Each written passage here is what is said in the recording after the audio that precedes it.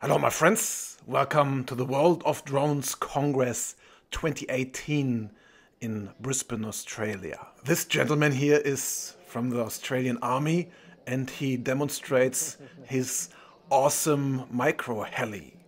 And I have to say, I'm a little bit jealous, even though he kind of struggles with all the software and he's mucking around and waving it around and calibrating it and checking settings to even take off. But yeah, let's just, I see he's shaking it again. Let's just see what's coming out of that, because once it's working, it's actually quite an impressive little Micro Heli he has there. 25 minutes of flight time. And it's so quiet.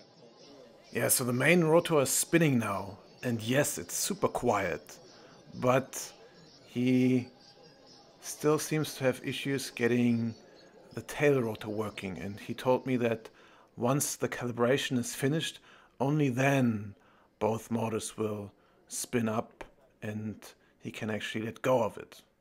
So it needs to calibrate all sensors, and I don't know exactly how many he has, but what he's doing now is going up and down in order to allow the light sensors, so basically the camera, which is heavily used for navigation, to calibrate that to the light environment.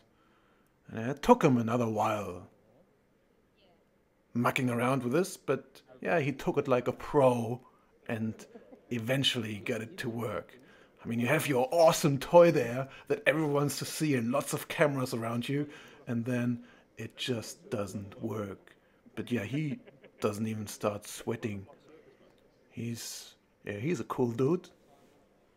I imagine him during a mission, people are yelling at him, "The terrorists are coming! John, we need the Micro Heli!" And he's just, "Yeah, buddy, just hang on a sec. I'm calibrating it. She'll be alright." I think it's ready now, so let me move around here so I can see it taking off. Come on, let go. And yeah, it flies. And it's super quiet. It's indoors here. If you would see this thing, if you can see it outdoors 10 meters away from you, you can't hear it at all. It's a lot quieter than, let's say, an Inductrix. Flying inside without a satellite connection. It means it's not as fast, and it's not quite as good as when you're outside. Because if you watch it, see how it slowly oscillates, about 5 to 10 centimeters. So that's using the world's best optical navigation mechanism now. So with that 5 to 10 centimeters worth of movement, the picture that's coming through the camera, the little computer inside, that uses triangulation and trigonometry to maintain its position, and it's all relative to the image that the cameras are seeing. He explains a lot of very interesting details about this little heli, but there's one main question that we have, and that is, do you have two of them? Because we want to race. Do you have two?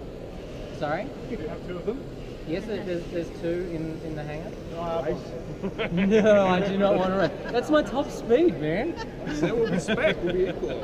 Spec racing as well. Yeah, so inside, this is top speed.